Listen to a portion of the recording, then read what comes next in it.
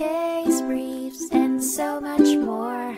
LSData's got what you're looking for.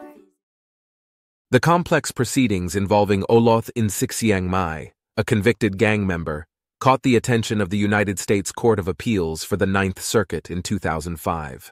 Having been found guilty of 2 counts of first-degree murder and 2 counts of first-degree assault, Insyxiengmay found himself trapped in a legal battle, challenging a series of alleged procedural and constitutional errors. Central to the lawsuit was an incident in which 4 high schoolers were assaulted for allegedly egging a gang house. Indicated as the primary perpetrator, Insyxiengmay's trial was clouded with procedural missteps, questionable conduct by the prosecution, and assertions of Sixth Amendment rights violations. Among the most contested points was the non-disclosure of a confidential informant's identity, an act that provoked the defense's ire. The district court dismissed Insyxiengmay's federal habeas petition, ruling that some of his claims were procedurally barred while others lacked merit.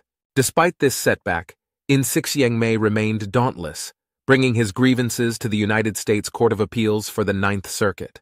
The federal appellate court took a different stance. Following an outline of the crime and the subsequent legal proceedings in the majority opinion authored by Circuit Judge Reinhart, the court decided to give further consideration to Insyxiengmay's claims. The court concluded that the state failed to adequately prove that Insyxiengmay's claims were procedurally barred, thereby paving the way for a deeper exploration of his Sixth Amendment rights violations. Bolstered by the federal appellate court's decision, Insyxiengmay was granted an evidentiary hearing on his Sixth Amendment claims.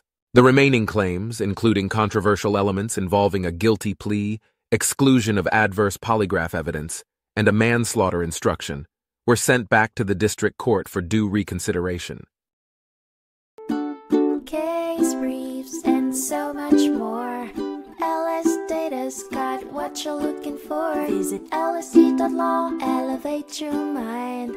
Leave the stress of class.